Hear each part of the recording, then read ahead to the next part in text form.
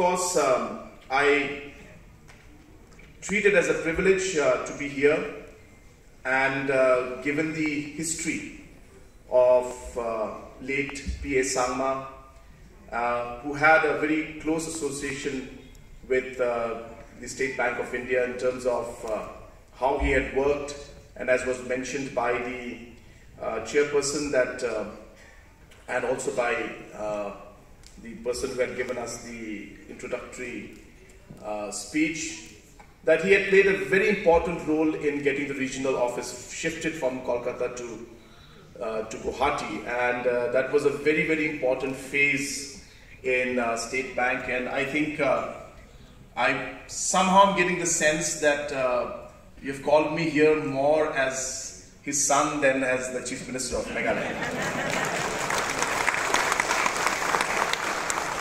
Which is fine, which is in fact even a more proud moment for me.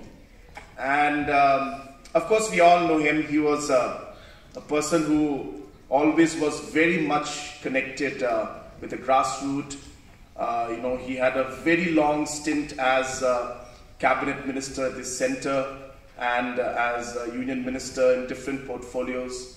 So he was a person from the northeast especially, who really got an opportunity to do a lot of things for our people. And I'm happy to see that, and I did not know this, by the way.